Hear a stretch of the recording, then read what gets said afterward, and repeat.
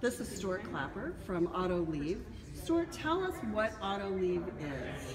Autoliv is the largest automotive safety supplier in the world. We're the biggest supplier of airbags, seatbelt restraints, and we're getting very heavily into active safety products. So today that means radars that we put on cars, vision cameras, night vision cameras, and braking systems. Wait, night vision cameras. So that is this. This is a night vision camera, and I'm going to show you. So I'm going to move over here in front of the camera, and you can see me holding my phone and waving to you.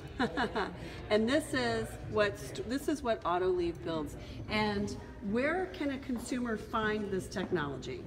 Okay, it's available on BMWs, Audis, on Mercedes vehicles like the S-Class, on Rolls-Royce, Bentley, and soon to be available on the Cadillac CT6. Mm-hmm. And you said that coming in 2017, we'll actually see it available in a more mid-range car? Yeah, the first one that we're introducing on will be introduced. But you can't tell us what car that's going to be. Can't tell you, unfortunately. You can't reveal the secret just yet. They'd be very unhappy. So Stuart also has another video that I'm going to show you.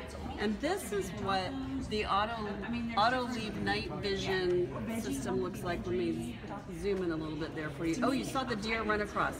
So you can see here this, whoops, there we go. So you can see here, that's the night vision, and then this is really what the car is seeing. So if you were driving, you would be seeing this, but that's the night vision. So tell us how the night vision system works, Stuart. Okay, it's a passive far infrared system. So what that means is it doesn't see light at all. It only sees very small temperature differences in the scene and creates a black and white TV-like image of the road ahead using the thermal profile of what's on the road ahead. So it just is a heat sensor, and it can see people? Yeah, people are usually hotter than the environment. Now, it doesn't matter if they're hotter or colder. There just has to be a difference, and you only need about 1/10 of a degree difference in the scene to be able to depict different things. So it can see animals, it can see people, it can see other vehicles? Other vehicles, you know, if there was a rock that was in the middle of the road, it probably got heated up somewhat by the sun, and at night it's sitting in the middle of the road, it would look like a hot object sitting right in front of you on the road. And how far ahead can it see from the car? Yeah, well, you can see all the way to the moon, so just to give you an example of how far you can really see. But if you're looking for pedestrians or animals, typically 3 to 4 times further than your headlights are allowed you to see.